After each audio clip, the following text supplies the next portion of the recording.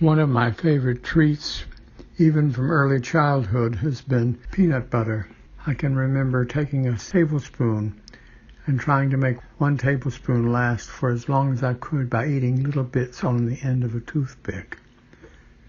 As an old man, I continue to love peanut butter, and I've grown fond of making my own.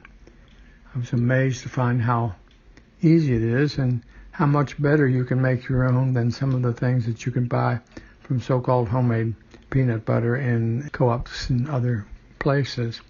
At least you can make it more to your own taste. I happen to like both smooth and crunchy, so I like my peanut butter to be primarily smooth, but to have some crunch added. Not feel that the whole thing is crunchy, and I don't like to open a jar of peanut butter and find a whole lot of oil on top of it either, and then hard peanut butter down below. So I think I've found a way finally to do that, and I'll try to show you in this video.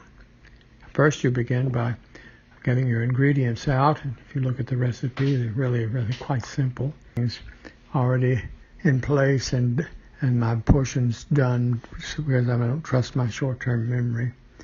And then I take aside a small portion of peanuts, as you see here, and save those for the end to be the crunch. I'm working with 15 ounces of unsalted peanuts. I put the ingredients into the processor. I put everything in there at the beginning except the oil. And when I start the food processor, I began to think I maybe have done something wrong, because it does just look like it's never going to be anything like peanut butter. And I don't pulse it in jabs. I leave the pulse on until the peanuts are all crunched into a huge, thick mass. And then I stop it and get my oil ready and begin to pour it slowly into this mass. And then I let that churn.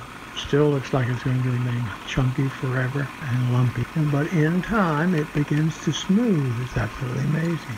Then it's also important, keep adding the oil to the mix, and I always go 2 minutes beyond what I think has already been enough to have it smooth, so that there's nothing even grainy about it at all. It's just very smooth. Then I stop. I pour into the mix the crunch that I have saved.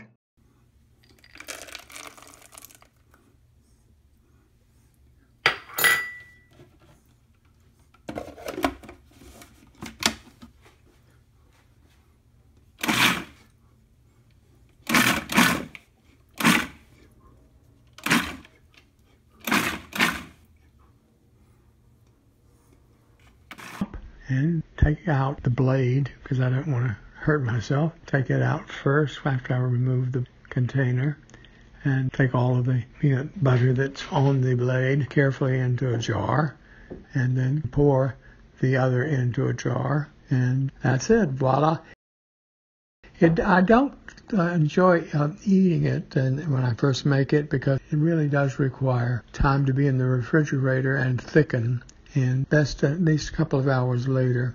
And the best time is the next morning, and all the mornings you can make it last if you eat it with toothpicks. And it is safe to eat it for up to 2 months. It doesn't have as long a shelf life as store-bought peanut butter, nor does it have the preservatives in it that diminish the flavor. Voila! I hope you enjoy.